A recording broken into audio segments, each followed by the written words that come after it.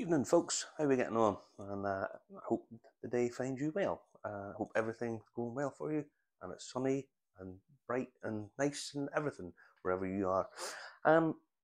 Still in the States here, and we are doing something really it's quite different tonight. This I bought a little while back. Been drinking away at it, and I find it really quite tasty. Just as a preclude, foreshadowing it's called, and it's this stuff, Burns Night. Okay, and this is from the ASW Distillery in Atlanta, Georgia, and it's celebrate Burns Night, Robbie Burns, and so on and so forth. And it's 46%, and the ASW with our Americana, I assume it's a Scots Gaelic word for American. I don't speak Gaelic, so do forgive me for that. Series of American single malt whiskies. We explore the whiskey's frontiers, deriving inspiration from those pioneering spirits who have spent their lives forging into uncharted land. We combine the ancient Scottish method of double copper pot distillation with finishes in various American white oak casks, then offer clarity into the composition of each release to provide you the opportunity to taste the immense flavour differences that slight changes in method and material often make. Very good. You like this kind of thing. Each January, the life and poetry of Scotland's national poet Robert Burns are celebrated with readings, traditional fare, and of course, whisky. The annual gathering is known as Burns Night, and we could think of no finer name for this dram, which sees us combine the ancient Scottish method of double copper distillation with the southern innovation of grains in distillation. We distilled Burns Night from a grains in mash of the following below, with the feints from our heavily peated single malt tire fire. Now, this is quite an innovative thing. This is quite nice. We like this. As far as we know, this has never been done before on any continent. Now, they go on to tell you what the mash bill is. And the mash bill's Two-Row Malt, 57%, Munich Malt, 25%, Cherry-Smoked Malt, 15%, Chocolate Malt, 3%. We matured this release of Americana Burns Night in a new 53-gallon American white oak barrel for a minimum of 36 months, which is quite a long time for American whiskey. So yeah, for a minimum of 3 years. Oh, and a 4-char white oak. Now, pour a little drop of this stuff out. So we will. Yeah, we'll throw a bit more than that. Not a huge amount of this left. Now, so what they say on this, what they're telling you on this, is they keep the grains in to run off. Basically, that in the mash tun that adds as a sort of filter bed that where the wort's running out, so the beer's running out. You have to wash that through. Now, what these guys are doing is they use the feints from the previous mash of their heavily peated tire fire. So they're making a peated whiskey, and when they distill it, you've got the heads, the hearts, and the feints. So the heavily phenolic, heavy peated, heavy phenol, the TCP notes and all that normally get taken away and either put back in the next distillation so that you can take out the little bit of alcohol that's left and move it across. What they're doing is they run that through to pull out and then distill, and that's where the peat is coming in this. Now, that's quite, as far as I know, I don't know anyone else that does this. There might be. I may have heard it, but I don't think so before. And this is quite a nice innovation, because there are some people who, when they talk about peated whiskies, and what they do is they buy an ex-Lefroy, ex-Ardbeg, ex-Kalila cask, and basically maturing it, and that's where they pull the peaty notes out of it. They get the peaty notes from the cask. I've never been a huge fan of this. To me, it always tastes a little like the difference between fruit cordial and pure fruit juice. You know, your freshly squeezed orange juice and your diluted orange juice. They're similar, but they're not the same. So this is a different way of doing it, and if I'm honest, I think this works really quite well. It's adding in something that's actually peated in the traditional manner, a residue of that in through. Now, this is not heavily peated. When you pick it up on the nose, there's not a huge amount of peat there, but it's there, and it's playing its part. Um, Again, it's got chocolate malt in it, cherry-smoked malt, so it's got smoked malt in it. It's not peated, but it's smoked, so it's got a lot of stuff going on here. And if I'm honest, the nose is really quite interesting because it's rich, it's honeyed, a little bit of smoke, and it's a very nice smoke. It sort of works its way through, and it's almost like a blown out scented candlely-esque smoke. And I'm not talking about the ones that are a bit OTT. I'm talking about a very sort of subtle. It's like a butterscotch scented candle that's been blown out and the smoke has come through, and it really is quite pleasant. As I say, it's quite honey. There's a little bit of that cherryness to it as well that seems to come through, and a bit of chocolate.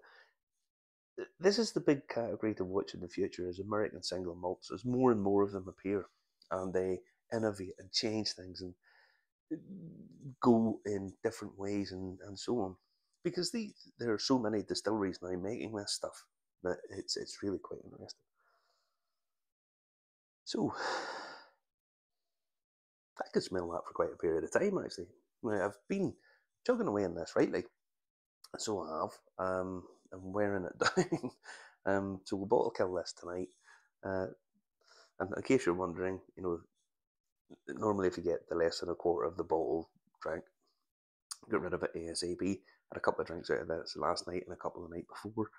So this has not been hanging around for that long.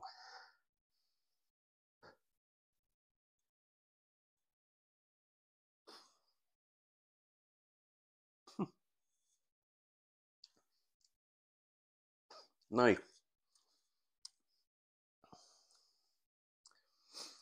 initially when you put this in, this punches. It punches really well. It's fruity, it's smoky, it's fresh fruit and smoke and loads of stuff going on. It's if you go to the tasting notes, it says peaches, and I agree 100%. There's peaches all the way through. Nice, lovely, fresh bitten in peaches, but it's like eating peaches when you're sitting at a bonfire. It's that kind of thing. And this is really nice. On the finish, more fruit, chocolate, um, light chocolate, really sort of not very cocoa chocolate, and then the smoke comes in. And the smoke actually comes in. I used to smoke years ago. Um, I was a heavy smoker, and at the time I kind of thought I enjoyed it, but I didn't really. Once I figured out that I didn't enjoy it, I stopped it fairly quick. But it's got that cigarette-y smokiness to it. The enjoyable bit, that fresh smoky. As it goes on, it kind of dissipates a little bit into a little bit of stale smoke. But this is a really good whiskey. I can't remember what I paid for this, but it wasn't expensive. And I have to say, if you get a chance of buying a bottle of this, give it a whirl. Now I'll just kill this bottle right now. As I say, this distillery, the ASW in Atlanta, Georgia, um, this is really good, and it wasn't expensive. It was I think something like $50. It wasn't much more than that, and I'm really impressed with it. The nose, the nose is funny. It's deceptive because you don't think it's that smoky, that peaty, and yet once it goes in your mouth, it's kind of like a celebration because there's loads of stuff happening. It's and nowhere. Let me just check. I have to just check this again. No, they don't. I don't think they use the word smooth anywhere on this. But they do say we never chill filter, we never add colour to any of our whiskies. Distilled, matured, and bottled at the ASW Distillery in Atlanta, Georgia. Um, there's a hell of a lot to like about this. The labelling, the labelling's not great, if I'm honest. Maybe some of you guys can pronounce that better than me. Um, the labelling's probably the one thing that I would say could maybe do a little bit of revision because I don't think it doesn't jump off the shelf the way it should do. But I'll tell you this now. For whiskies in and around this price range, there's nothing wrong with that. If a distillery in Scotland had brought this out, a distillery in Scotland had brought that out, you'd be paying a lot more for it. And people would be clap, clap, clap, clap, clap, well done. And I mean that. There ain't nothing wrong with this at all. This technique of using actually something from the distillation process back into the distillation process before the distillation to pull through the peated, and the use of cherry-smoked malt, which has given it a different level of peat, a different level of peat, a different level of smokiness that adds to the peat, and it just and it pops all over the place, and it's all the better for it. The fact they're using different malts, they're actually taking concern and care of what grain they're using, is to be commended. Absolutely. Mm.